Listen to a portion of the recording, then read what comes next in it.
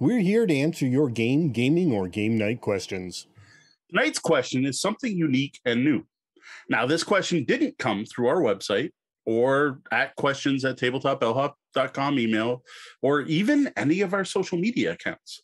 This one actually came through my @tabletop_deals Twitter account, where I share the best board game deals from all over the web. Now, Uncle Rico writes, @tabletop_deals, any good word-based party game recommendations? I love Decrypto. This was, of course, a comment on a sale post about Decrypto. Yeah, I'll take it. You know what? Back when our podcast segues used to be a bit longer, we kind of condensed the show down so we get to the monkey a little quicker. I used to say something to the extent of, I'll take your gaming questions anywhere, and that's still true. I'm all for people asking Big Dude Likes Food, my Foodport account, for game suggestions too. I mean, you post enough pizza pics, I wouldn't at all be surprised to see some New York Slice questions pop up, or perhaps some more unlabeled questions with your craft beer reviews. I'm all for it. You want, we're going to play some Sushi Go. We can talk about the best sushi, or the other way around. You want to talk about the best sushi game? I'll tell you about the best sushi game. All right. So on to Uncle Rico's question. I do dig it though. I like that it came in from an unusual source there. So word-based party games, eh? That's what we're looking for, Rico. I don't think we need a lengthy talk about what that means. Often when we're like, we're going to do train games, we just sit here and debate what a train game is. I think this is pretty self-explanatory. But just in case, I do want to explain, I limited my game picks tonight to games that involve words in some way. So there's a mix of word guessing games, spelling games, clue giving, guess the word style games. So I didn't limit to like just games where you have to spell or just games where you have to word. Sometimes you got to write down words. Sometimes you got to guess clues. I also specifically picked games at a higher player count. I wanted party games, big groups. To me, party meant a lot of people, not just fun. So, for example, a little wordy. We reviewed this recently. I think this is a great, quick filler word game from the people that brought you Exploding Kittens, their first real strategy game, but it's 2-player only. So it didn't hit the list tonight, not even in honorable mentions. Throw out little wordy. Doesn't apply. I also specifically looked for games that were social, that got people interacting and having fun together. Like, Scrabble, maybe the world's most popular word game. Staring at letters and looking at a board, trying to maximize your points isn't what I'd call a party. And to be fair, what I saw when I was Googling today listed as the most popular party game, we don't support here at Bellhop's Tabletop. And also, I don't really consider it a word game. So... To be honest, it is going to there is a tie-in in our honorable mentions. I think it's in our honorable mention. Maybe it's in the main list. No, it's in the main list. Oh, it's in the main list. So there is a tie-in to the most popular game. And that is one I was a little iffy on. But we'll get to that in just a second, because I want to start off with, wait, one more thing. I do want to point out, I am not a huge word game fan. So we don't own a lot. Now, my wife digs word game fans, so we don't own some, but we do not have a huge collection of word games, unlike some other categories I really do enjoy. So today's list is going to feature a larger than usual number of honorable mentions. As usual, this list is in no particular order. All right, number one is Codenames. This is one case where I am actually going to recommend Codenames and not Codenames Duet. Almost every game recommendation we get to, and someone wants us to put Codenames on the list, or I want to put it, I almost always recommend Duet. Now, Duet works great as a team game. It's a fantastic 2-player game, but it also works good with teams of 2 or 3 players. But after that, it falls apart. Once you get to the higher player counts, you want the original Codenames, possibly some variant of the original Codenames. This is a game you can really play. I don't know what it says in the box, but with any number of people, as long as everyone can gather around and see the board in some way. And they even make a deluxe version or an extra large version to facilitate that. I have seen a 30-player game of Codenames with 15 per side. It does work. Now, for those of you who don't know the game, this is a team-based word guessing game where code givers are trying to get members of their team to guess specific words on a grid of cards on the table before the other team guesses their words on the table, with both teams trying to avoid the dreaded assassin, which eliminates your team if they guess it. That's the very quick summary. And that was Codenames. Next, I have Letter Jam. Now, when working on this list, I got to admit, I wasn't sure if I was going to include Letter Jam or not, based on what I just said. I limited my list down to. Once I realized just how few word games I actually own, I decided to include it, despite the fact that this can be rather thinky and maybe isn't the raucous party game as some of the other games on this list. And it does only play up to 6 players. Now, this is a mix of spelling and word guessing game in one with deduction aspects. In this cooperative game, players can't see their own letter cards. And each round, someone gives a clue, and players try to guess the word that clue is using the letters they can see, only knowing what order the letters they go in, including the one they can't see. They attempt to use this info to guess what their personal letters are. Now, at the end of the game, if everyone can spell a word with their letters, you all win. Now, you played this one, so is that an apt description? Letter Jam is not an easy game to describe, but I think that kind of covers it. Yeah, no, I think that covers it. It is definitely a game that should be experienced, Yes. but more than heard about. Fair enough. And that was Letter Jam. And you caught that slip. I just said trap words. That's because I was looking down the page, and that's the next one on the list. This is another team-based game, right? Split up, kind of like Codenames, with a dungeon crawl theme. Players advance through the dungeon by getting their teammates to guess the right word. The twist is that the other team gets to set a number of traps or trap words. If you use one of these words, the trap goes off and you fail to advance. Along with this is a system of curses that act as a catch-up mechanic and endgame boss fights with additional limitations added to the play on what can be guessed or what you have to do or what clues you can get. If your team manages to get to the boss monster and defeat them before the other team does, you win. And that was Trap Words. Now, those are pretty hobby game-like, right? Like Codenames is starting to spread everywhere, but let's go to a classic. This is a game from the 1980s. I think it's 84, and that is Balderdash. This is a game that is still a lot of fun today. This is a game where everyone gets an obscure word and then has to write down their own definition of that word. Then everything's shuffled up and players vote for the definition they think is correct, including a card that has the actual dictionary definition. Now, there is one aspect of this game I do not like. There is a meta game here that you can learn. You have to learn to make your definitions sound like Balderdash definitions, if that makes sense, like whatever dictionary they used. And you're going to do way better than everyone else if you can at least make yours sound it, because the official definition always kind of sticks out as sounding like an official definition. So there is a meta game there, but once you get past that, it's a really sweet game. Though I do have to say this is very vocabulary based, so it's not going to work all that great with younger kids or with people with limited vocabularies. Though I've got to say, playing with kids, you'll probably laugh your butts off at what they come up with, though you may never think they're the proper answers. I still have fun playing Balderdash. It is a solid game. Absolutely. Balderdash has been around for ages. I actually love the new box cover they've got. I didn't recognize it as Balderdash. They've really gone for a more artistic design lately. And that was Balderdash. Actually, it's cool to know it's still in print. I assumed it was, but I hadn't actually seeked it out. Sought it out? I hadn't actually sought it out. All right, next. When I started making this list, I almost didn't think of this game because I didn't think Bananagrams was a high player count game. In my head, Bananagrams is something I play with my wife. This is like a 2-player game, and I think I remember playing at the local game store with like 3 or 4. I had no clue that Bananagrams played 8 players. Like, I totally missed that fact in all the times I've seen the game. Now, I will admit, this is a solid game. Like, Bananagrams is a great game. It's really fast, rapid. Everyone plays at the same time, trying to grab word tiles and spell out Scrabble-like crossword stuff. But I have to admit, I didn't try it with this many players. I do like it with a low player count, and the fact that this showed up on many other people's best party game lists, I got to say this would be a good one for a party. I just haven't tried it myself, but Bananagrams is a win as far as a word game goes. Just haven't tried it with the full 8 players. And that was Bananagrams.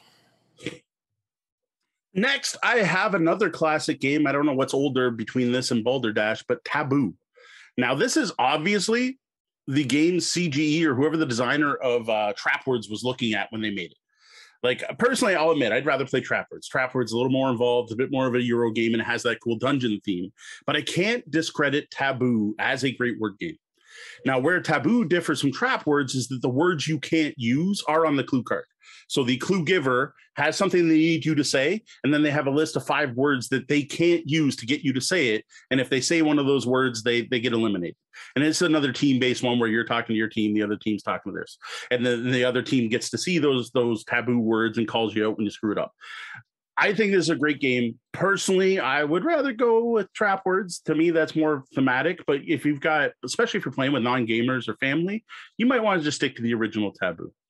I cannot believe every time I play this, how hard it is to not use those taboo words. Like whoever sat down and did the mental math of figuring out, you want to say the word pill, but like medicine, jar, and like whoever came up with those 5 things you can't say is brilliant.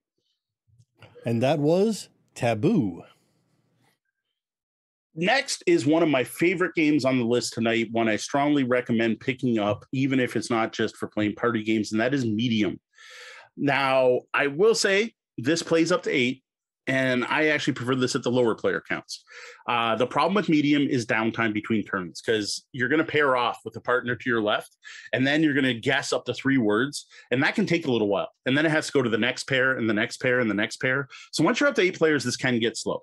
Now, if you're playing a nice casual game night where people are wandering around and chatting, this is the kind of thing that'll work where you can kind of wander around for the table and come back when it's your turn.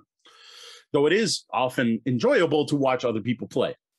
Now, this is a game where players have hands of cards and choose one card to play face up in front of them with a partner who also plays a word. Then both players try to make a psychic connection and say the word that's the medium, the thing that's common between 2 words on those 2 face up cards. They go 1, 2, 3, say their word. If they get it right, they get some points. If they fail, they then try again, but this time they have to use the words they just said. Again, if they get it right, they get some points.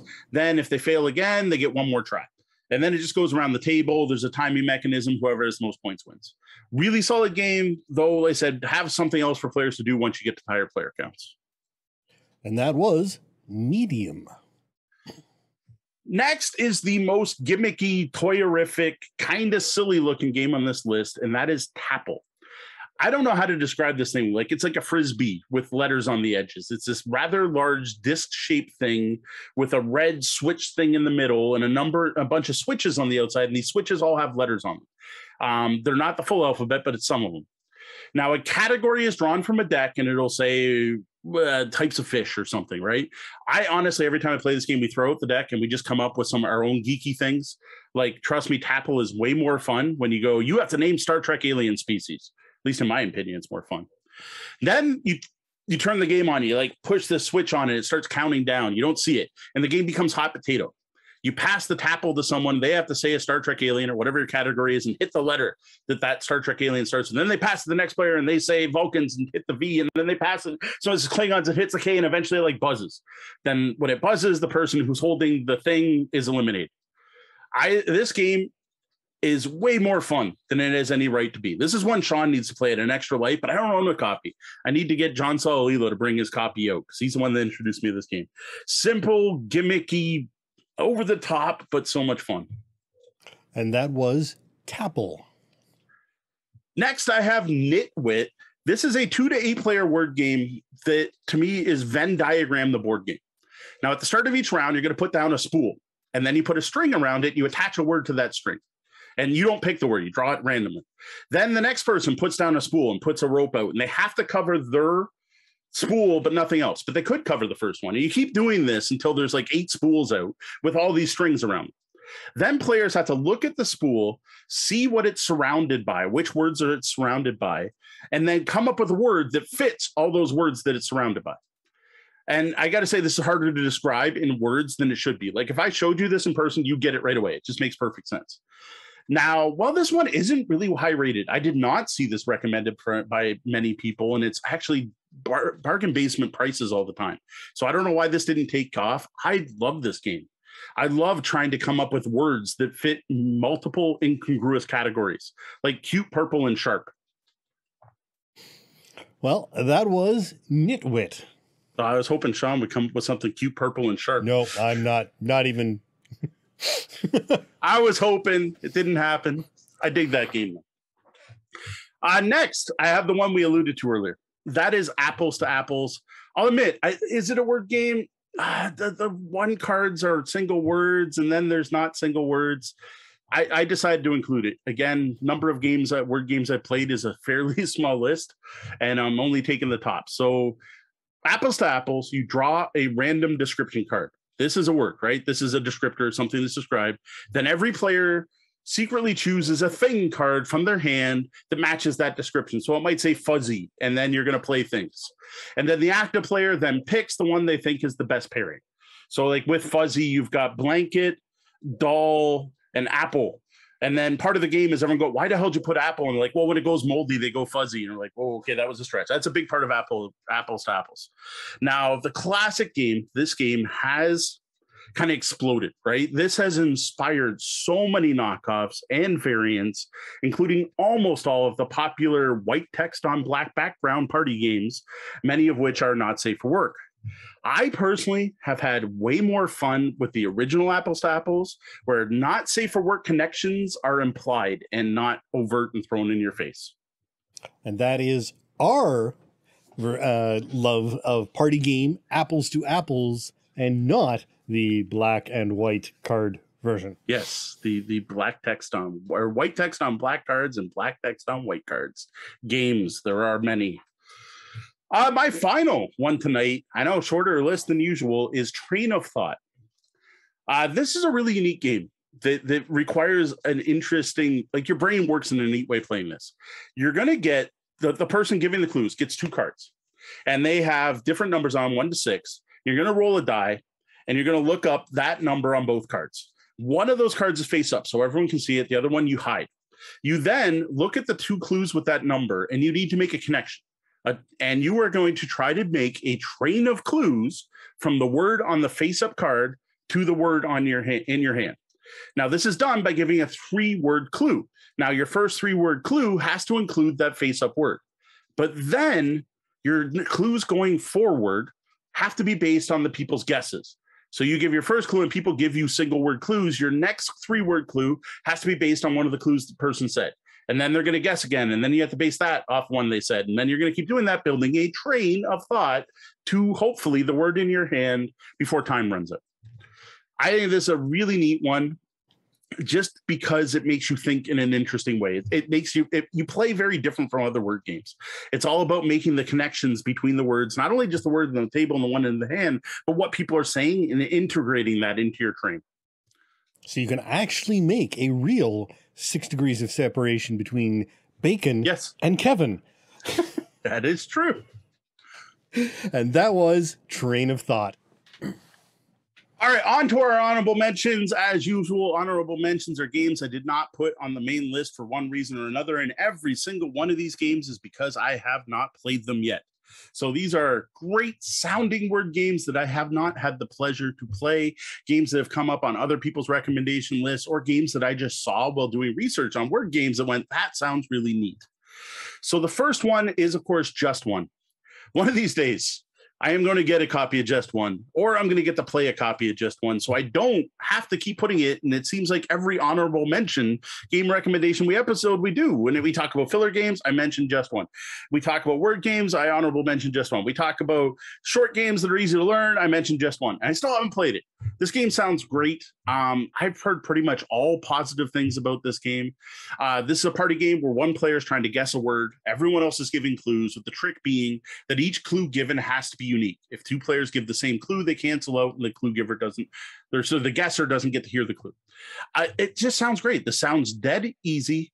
Sounds simple to learn. Now, I have heard actually from one of our Patreon patrons that this does not work that great when playing with younger kids, mostly due to them having a more limited vocabulary, as well as sticking to like really simple, easily repeated clues. So they'd say the same thing, like you say red, and both kids just automatically say apple or hot or something like that. Just One sounds fantastic, and I feel bad that I haven't played it. Now, part of that's the pandemic. I have a feeling if we didn't hit a pandemic, I would have given you probably a full review on Just One, and I'm pretty sure it belonged on the full list. And to be fair, that patron did have more fun with their family in Just One today, and so part of it might have been exhaustion from all the fun they were having before they got to Just One. Oh, there you go. I guess you need some energy to play Just One. Next, I have Decrypto. Now, when this game hit the market at cons, I can't remember if it was Origins or Gen Con, wherever PAX, whatever, wherever it hit, man, there was a lot of buzz, like ton. It was one of those, every podcaster was talking about Decrypto. Every time anyone brought up party games, we were like, oh, have you played Decrypto yet? It was huge. And unlike many of the games, the buzz hasn't completely died down. I still see people talking about how much they love Decrypto. Now, this quick party game takes up to 8 players who are broken into teams. Each round, one player on the team is trying to pass on a secret code to their partners, with the opponents getting a chance to potentially intercept that code between rounds.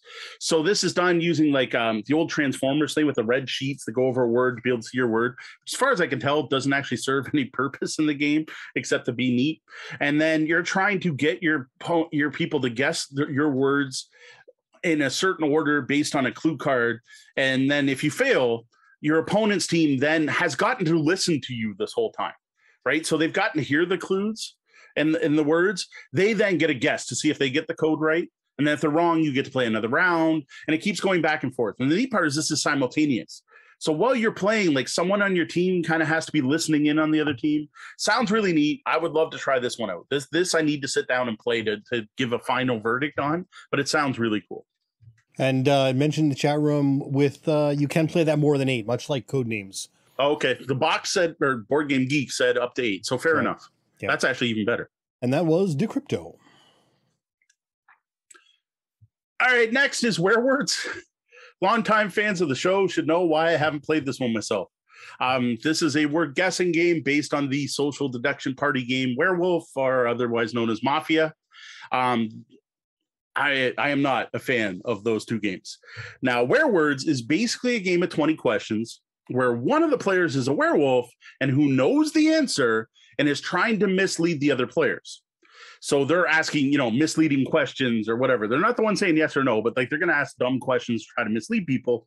Dumb again being the wrong word. Sorry. They're going to ask misleading questions. Now, the neat bit here is if they don't get the answer in 20 questions, the players, the heroes, get one last chance to identify the werewolf. And if they identify the werewolf, they still win. And I gotta say, you know what? I should give this a shot. Like just doing my research, my actual due diligence this time, and reading how to play Werewords. I actually watched the how to play video. I was like, okay, that doesn't seem so bad. It honestly sounds quite different from Werewolf or Mafia. I may actually enjoy this. This doesn't involve outright lying to people like, oh no, I'm not a werewolf. You're not doing that in this game.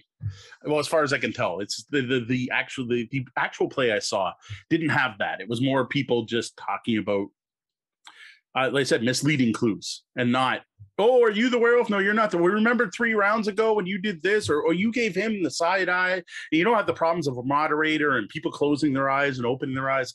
I should give it a shot. I'll admit, I'll try it. I'm not going to rush out and buy it blind, but if someone locally has it, I'll finally, if I go to QCC, Sean Gilgore, are you listening? I'll play Werewords next time. And that was Werewords.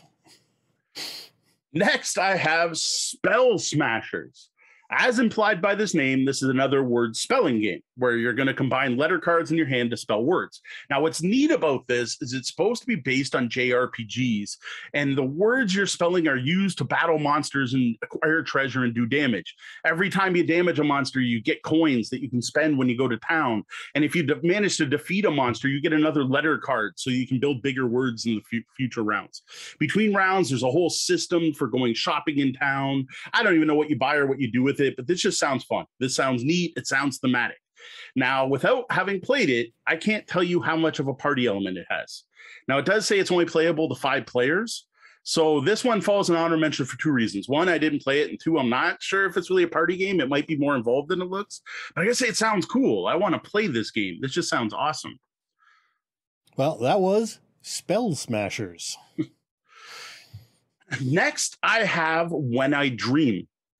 Well, this does have the same player count issue with doesn't have the same player count issue as a Spell Smasher. This plays up to 10. And it does say it's under 40 minutes. I'm not sure this is a party game. This sounds really unique. This is one of the most unique. This is the most unique game on this list. Well, I don't know. Tapple might count for totally different reasons. This is a pretty unique game. So each round, one player is a dreamer who puts on a sleep mask so they can't see. The other players are playing spirits, and there's like 3 factions of spirits. There's like happy spirits and naughty spirits and trickster spirits that can switch teams. I don't quite get how that works, having not played the game. But then the spirits are going to draw dream cards, and they're going to give one-word clues describing the card they have. So here's where the word game part comes in. Now, the dreamer tries to guess what dream element that represents, and based on if they're right or wrong, the cards go into 2 different piles. Again, that has to do with the trickster and happy spirit thing. Now, that sounds interesting enough on its own, but then at the end of the round, the person who is the dreamer then has to tell a story using all the words they said through their dream and turn it and tell everyone the dream, like an actual improv RPG element. Then they take their eyes off. And I got to say, this sounds really neat, but doesn't really make any sense reading about it. And even I watched it like a how to play, but the how to play didn't was very mechanical. This seems like it would make a lot more sense in person. And I got to say, I like the combination of word guessing and an RPG storytelling element. Like, here's the word game I want to play with Jeff and Sheila. Apparently, there's also a traitor in When I Dream. Yeah, that's the whole thing with the spirits, right? Like there's trickster spirits, and there's something with the spirits where they're giving misleading clues. That's the part of the game I didn't quite get, just being able to read about it. And like I said, I did watch How to Play, but it was very mechanical, so it was a little confusing. All right, and that was When I Dream. All right, here's my last one. Word on the Street. We've mentioned this one before. This is a lightning quick team game where there's a board with a street. I don't know how many lanes there are, but the amount of lanes would definitely affect the difficulty. But the median in the middle has most of the English consonants. Not all of them, but most of them. Like J's missing, or I don't even know what's missing. Somewhere Q is not there. I know Q's not there for sure. I think V might be missing an X. But anyway, there's a bunch of consonants. Each round, team's given a category. Now, again, what I recommend for this game and what I've heard makes it more fun is toss out the category cards and use your own. Say Star Wars planets or something more interesting than types of fish. And then you set a timer. And then for each word you're able to say before the timer runs out, you can move the letters in that word one step closer. Now, if the letter's in the word more than once, you still only move one step, but you can move all of the consonants that are in your words towards your side of the street. And then the round ends, and the next team gets to do it. And you get this tug of war with the letters going back and forth. Now, if you do manage to get a letter off the board, you get to claim it. And the first team to claim 8 letters to their own side wins the game. And that's it. I really dig the concept of this. I don't remember what episode I first discovered this game, but it sounds fantastic. The only thing I want to see is if there's some timing rules, because it sounds like lots of hands trying to move things at once to me. And I have to assume there's something there to mitigate that. But this sounds like a great party game where you've got a table, like you're sitting at a table playing, not, acting out stuff or just yelling at each other. And that was Word on the Street. That's it for our list of best word-based party games. Now, before we move on, I do want to point people to episode 75 of our podcast. This was titled, Can I Have a Word? And what we talked about there was our favorite word games. Now, this was word games overall, without the focus on party games. So there are games there we did not mention tonight, like Hardback and Letter Tycoon, which I think are fantastic, heavier designer games, right? More gamer games than some of these lighter games. You can also check out our 18 of the best word-based board games article on the blog. As usual, link in the show notes. Now, remember, if you've got a game or game night question for us, all you got to do is head over to the website and click on Ask the Bellhop. Now, let's head over to the lobby and see what they have to add. All right, lobbyists, you have been busy tonight. Yes, the lobby was awesome. Fantastic. There was some there. I was trying to decide if I interject or not. And I'm like, no, I'm just going to go with it. We're going to stream through this, and then we'll get to all your suggestions after. So I'm going to start scrolling back. I see Belligerent. Thanks for joining us. This is the first time I've seen you in our chat room, and it's always welcome to have new people talking about Time's Up. Is a favorite in their group. Time's Up. That is not. Once I see it, I'll know it. And BGG is back up, so you can check it now. There was also a little bit of discussion. You know what?